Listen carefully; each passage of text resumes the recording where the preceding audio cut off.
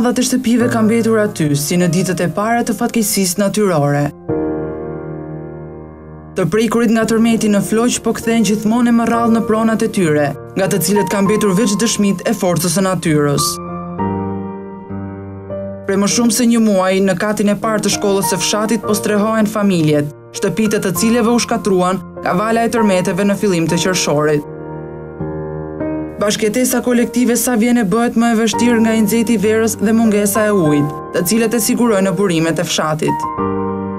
Të pakt janë ata që merren me punët e bujqësisë, për të tjerët dita fillon dhe mbyllet brenda mureve të shkollës. Të puten ata që janë të saktë të vend, po unë që jam invalid e riktu, se s'vete dot. Vap, pa ujë, shumë keq. Kam frikë të vete të ri. Unë kisha frikë kur isha pa tërmet, jo tashi. Edhe po rrim tu në shkollë. Bukë tashi një drekë, nuk duam bukë, neve duam shtëpinë. Të futim kokën, të edhe këtu nuk rrijet. Vapë heshtë. Kush ke ujë, qarë kushte ke? Fëmija u ben palarë. Ku të laj, pare vetë që krimbëm. Ja këtu a motri. S'kemi ku laj menët, ja. S'ka ujë, asja, banjët blokohen, duhet t'i qërojmë vejt në gratë. Për ditë kë avas. Edhe plera na e mbledha ati qartë të bëjmë. Edhe gatim s'kemi ku gatuaj me gaz në brenda. Pranohet gazi brenda me 2 fëmijë.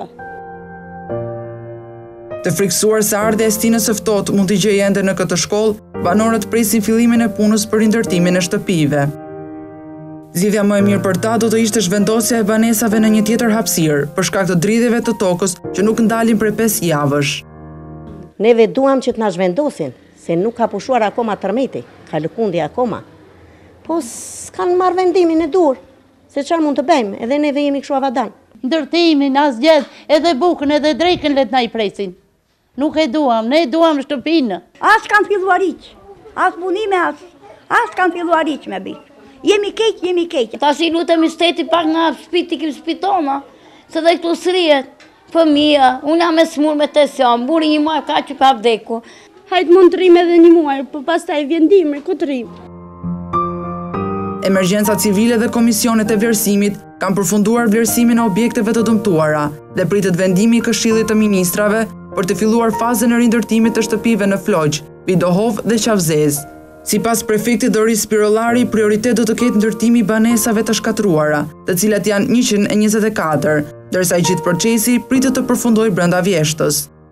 Unë besoj që kompanitë që janë afruar i kanë të gjitha mundësitë për të realizuar këtë objektiv. Nuk mund të luaj me data, por që janë afruar kompani që do t'i realizojnë këto.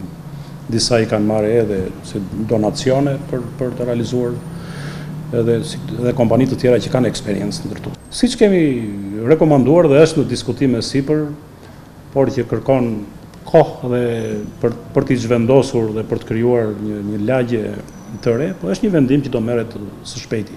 Por zona është plotësisht, në zonë është e sigurt për të ndërtuar.